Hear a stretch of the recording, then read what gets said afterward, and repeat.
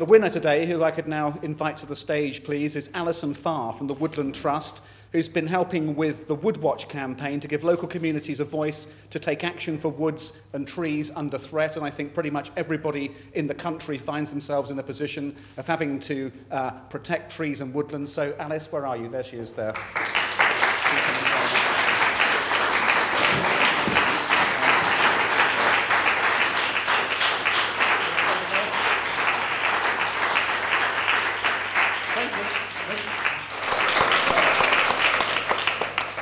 Woodwatch is about giving people the voice that they can protect the woods and trees that are important to them locally.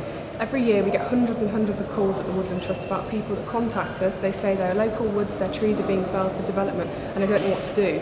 And what I don't think they realise is that by taking action locally, they themselves are probably the most effective way to stop those trees being felled. Campaigning is hugely important in society.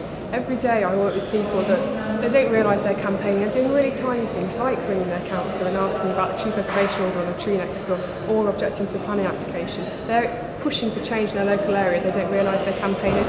Probably if they knew I called them campaigners, they might be quite scared.